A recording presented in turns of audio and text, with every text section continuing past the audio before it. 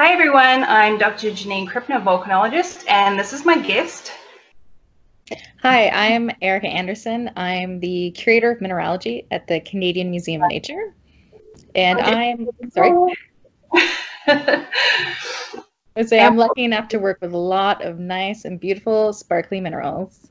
Which is what we all need in our lives right now. So do you have a lot of diamonds there? We have a fair amount. Canada is known for its diamonds because we are made of some old rocks.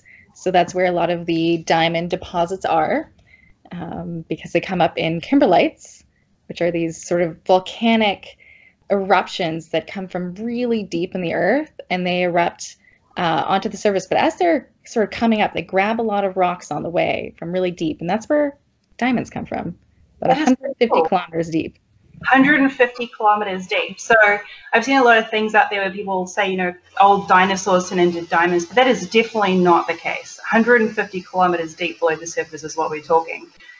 Oh yeah, and they're way older than dinosaurs.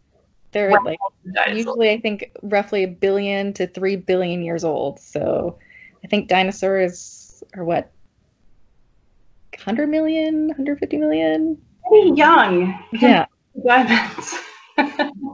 So that's pretty neat. So if you have a diamond ring on your finger, you have something that is older than dinosaurs and came rushing to the surface in a violent volcanic eruption, ripped from 150 kilometers below the surface. Yes, that is one of the reasons why I wanted a diamond on my engagement ring.